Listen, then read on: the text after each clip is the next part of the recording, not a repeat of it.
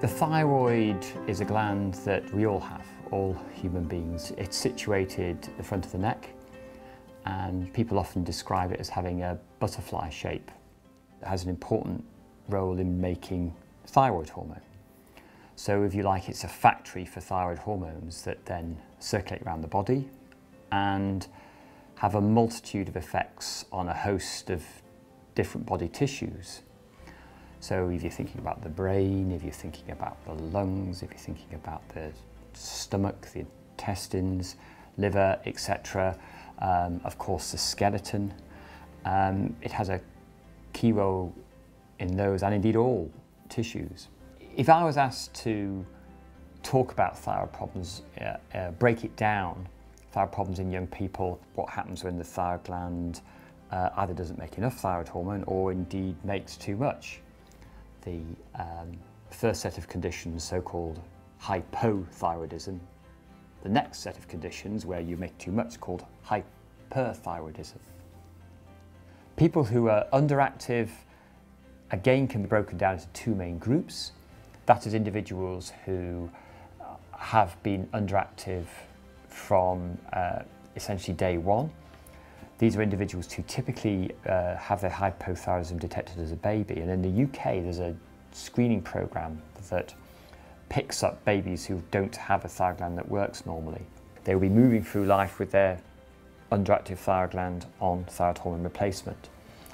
But there are also a substantial number of young people who will develop a thyroid problem in later life, typically because of autoimmune thyroid disease. And they will be individuals who've had a normal thyroid gland when they were born, but the gland has subsequently been attacked and damaged by the body's immune system.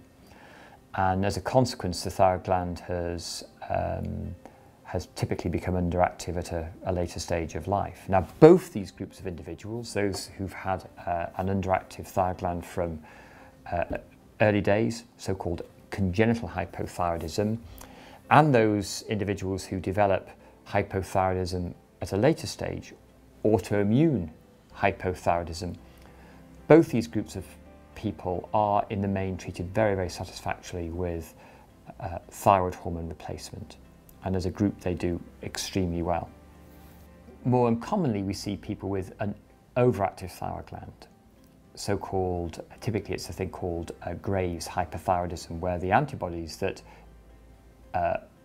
are manufactured in someone with an autoimmune problem, they actually stimulate the gland to make excess thyroid hormone. And the treatment for these individuals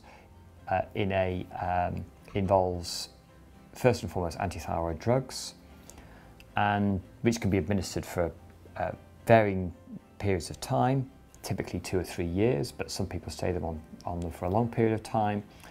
And for those individuals whose overactivity is not, if you like, satisfactorily addressed by the anti-thyroid drugs in the short or long term, there is the option of definitive treatment with surgery or radioiodine, both of which effectively remove the thyroid gland and result in the individual requiring long-term thyroid hormone replacement.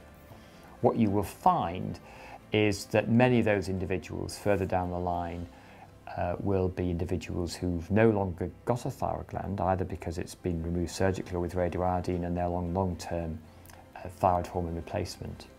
So I'd recommend that anybody who's even had a history of an overactive thyroid gland probably needs long-term thyroid function testing, even if it's just a blood test at the GP once a year, because we know that there is this long-term risk of underactivity.